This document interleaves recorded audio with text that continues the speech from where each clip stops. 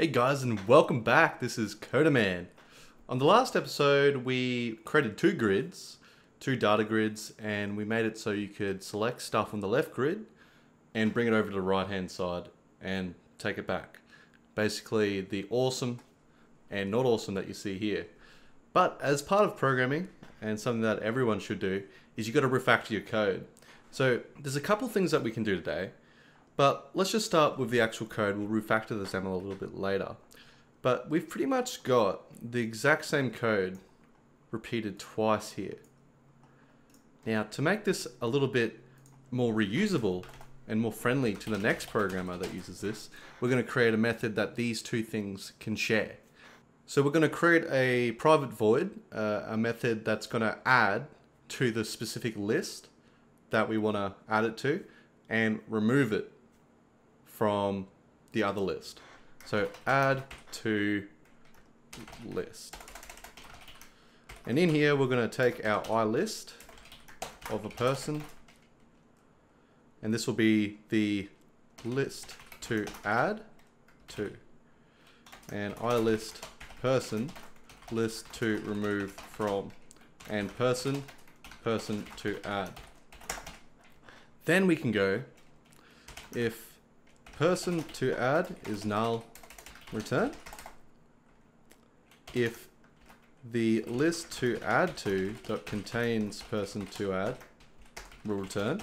So then if the list to remove from contains person to add, if it doesn't contain it, what we're going to do is we're going to remove from the list to remove from dot remove person to add.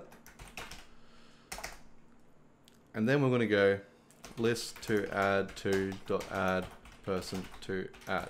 And then we can get rid of these move to not awesome, remove from not awesome. We can delete all that code in there and simply just go this dot add to list, this dot view model dot move to not awesome, so not awesome people.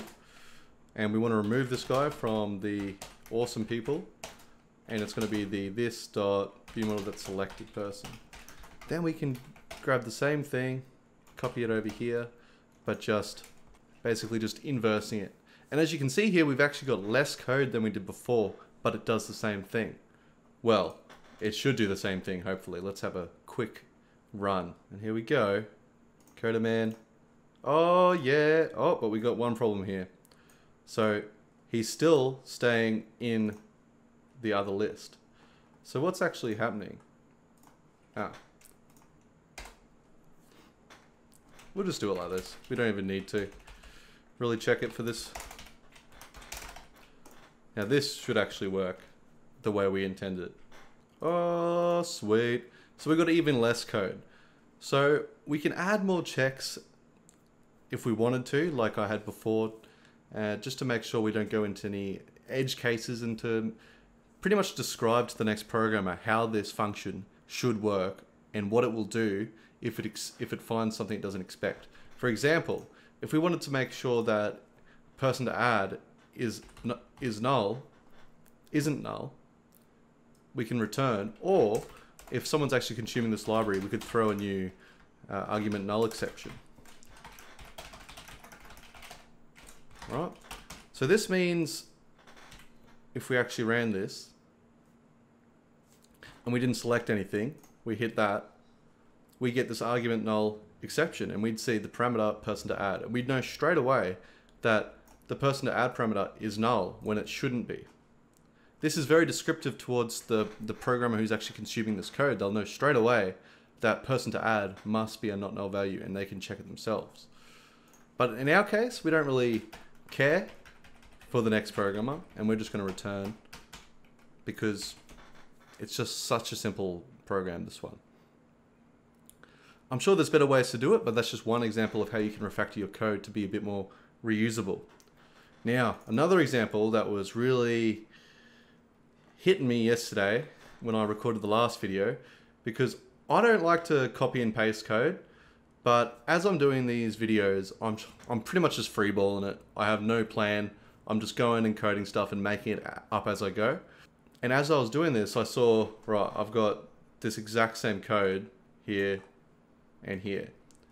what we should do, and what we're going to do, is we're going to turn this into a reusable control. So we'll go add user control. And we'll call this one data grid for person with title. Add that. And here we go. That's our user control. It's blank. So we'll copy the code, paste it in. Exactly what we were seeing on the other side, except we're going to want to make this label awesome, something that, like a property that you can set on the parent control that we're going to use this data grid for person with title control. I believe how we do that. A little bit from Xamarin, but let's just see if it works. We'll call this one grid title, data grid title. And we'll make the this.content as grid.data context equals this. And then we can have that where its content is a binding to data grid title. All right, we've got our data grid title and we've got an item source that we also want to bind to. So we'll have a public enumerable of person. We'll call this people. And the data grid's item source will be binding to people. And then we'll also, what's this? And since that's a public property, we'll just make person public for now. And we'll also have a person selected person property as well. So that's going to be reusable now. What we can do is go back to the main window, and instead of having all this code, we'll turn that into a data grid for person with title. We'll have our people bound to binding awesome people. We'll have our selected person binding to selected person. Well, we'll see if this works. And that's what we need. The title. Grid title is awesome. All right, let's run this. I have no idea if this is going to work. Now, if this was Xamarin, we'd be doing this slightly differently in the data grid title for person, but let's just see if this works off the bat. I doubt it will. Yep. All right. So let's have a look at WPF bindable properties for user control. Dependency property. So that's how we do it. All right. Let's just copy this. So this is similar to Xamarin anyway. Well, Xamarin would use bindable properties and you have a static method called create. But this way, we just have a what they call dependency property. So I'm not quite sure how this works, so we're just going to figure it out as we go. So we're going to have this as data grid title property, and it's going to be for our data grid title. It's a string. And who defined it, I believe? This is what that's, yep. So the owner type, so the data grid for person with title is the owner type. And what's this last one over here? Type metadata. I'm sure that's important in some way. I also see how this is going off the edge. I don't like having things that long, so I'll bring it over to the next line. So do I actually need property metadata? No. Cool.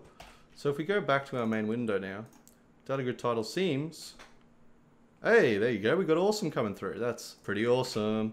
And we'll repeat the same step for the rest of the properties we've got in here. All right. Now that's all gone. Are these errors going to disappear? Rebuild.